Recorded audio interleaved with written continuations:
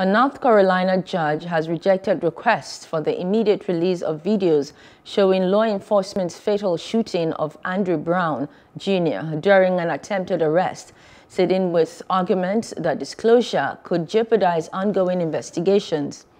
Pasquotank County Sheriff Tommy Wooten and roughly 20 media organizations had filed petitions to release officers' body camera video of the attempted arrest and fatal shooting of Brown on April 21st, arguing disclosure was in the public interest. The shooting of Brown, a 42-year-old black man, has led to a week of protest in Elizabeth City, a riverfront community near the Virginia border, whose population of roughly 18,000 is half African American. Hello, hope you enjoyed the news. Please do subscribe to our YouTube channel and don't forget to hit the notification button so you get notified about fresh news updates.